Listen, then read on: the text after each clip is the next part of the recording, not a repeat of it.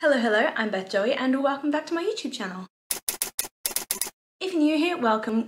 This is the channel where I paint my face, turn my camera on, and talk about some books. We are finally heading into fall, one of my favorite seasons. It is my birthday season, although my actual birthday season from where I was born is spring because everything's different in the southern hemisphere, but over here in the UK, fall is my birthday season, so I'm super excited for a few anticipated releases that are coming out this fall, and maybe this is a hint to some people, maybe birthday presents. Hey Ben and Mom, come watch this video. There actually isn't that many of the books that I've been looking forward to coming out in fall. Most of the ones that I'm going to mention today are actually going to be sequels for books that I have already read. Hint, hint, here are a few of them here. So yeah, let's just jump right in. The first book that I am looking forward to coming out in fall is coming out in November 2022, which is A Restless Truth by Freya Marske. This is the sequel to A Marvelous Light by Freya Marske. A Marvelous Light is set in an alternative Edwardian England. It's very much a comedy of errors and it includes a magic-infused murder mystery and of course a beautiful queer romance. It follows a young baronet, Robin Blythe, who thinks he's just taking up a regular governmental post. He's trying to be a good brother and trying to recoup the losses from his parents' excesses. However, he soon finds out that due to an administrative error, he's appointed to be the sort of human liaison to a secret magical society that he has never heard of before. Cursed by mysterious attackers and plagued by visions, Robin is determined to gain answers from his missing predecessor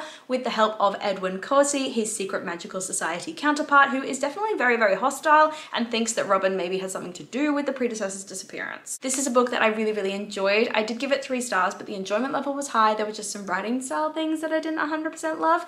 I'll link up above and down below the video where I talk about it in a bit more detail, but yes, the sequel, A Restless Truth, is coming out in November, right around my birthday. The second book is coming out on the 13th of September, and this is The Ballad of Never After by Stephanie Garber, which is the sequel to Once Upon a Broken Heart by Stephanie Garber, which I absolutely loved. I think I gave this 4 or 5 stars when I read it. I'll link up above and down below the video where I talk about it. I just love the Caravel universe, and essentially it follows a girl by the name of Evangeline who, in order to try and stop the man that she loves from marrying someone else, she makes a deal with the Prince of Hearts, Jax, who features quite heavily towards the end of the Caravel trilogy, to stop the wedding from taking place, and in return he demands 3 kisses. Thinking that this is pretty harmless, Evangeline of course agrees to this deal, only to discover that these 3 kisses actually lead to a plot that might destroy the world she grew up in. Evangeline realizes that making a deal with the devil is a dangerous game. Of course, I absolutely loved this book and I am so looking forward to its sequel. Jax is one of my favorite characters in the Caravel universe, and I loved the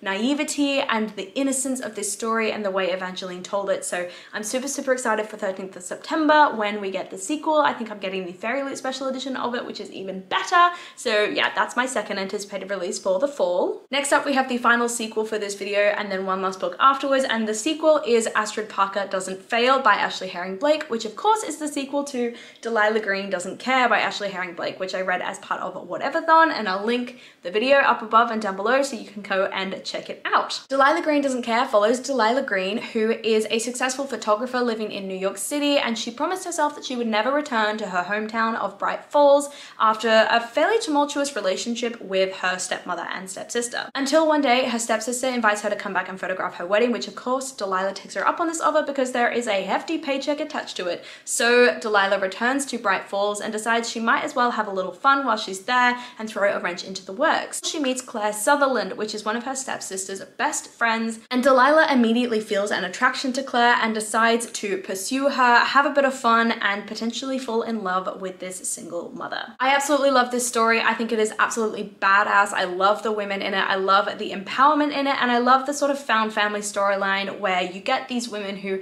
created their own family because potentially the situations that they grew up in weren't particularly healthy or suitable or good in any way, shape or form, and it's just a beautiful story. This book comes out right at the end of fall, around November 22nd. And the very last book that I am looking forward to coming out in the fall is Foul Lady Fortune by Chloe Gong. I am looking forward to this not because I've read any of Chloe Gong's other works, but because I have heard so much about how well loved her books are, and I just have to get behind it, and this cover is absolutely flooring to me. I think it is absolutely beautiful, so of course I can't wait to read the book that goes with it, but I don't know what it's about. out, so I'm going to read you the blurb of Goodreads, which says, "It's 1931 in Shanghai and the stage is set for a new decade of intrigue. 4 years ago, Rosalind Lang was brought back from the brink of death, but the strange experiment that saved her also stopped her from sleeping and aging and allows her to heal from any wound. In short, Rosalind cannot die. Now, desperate for redemption from her traitorous past, she uses her abilities as an assassin for her country. Codename Fortune. But when the Japanese Imperial Army begins its invasion march, Rosalind's mission pivots. A series of murders is causing unrest in Shanghai, and the Japanese are under suspicion.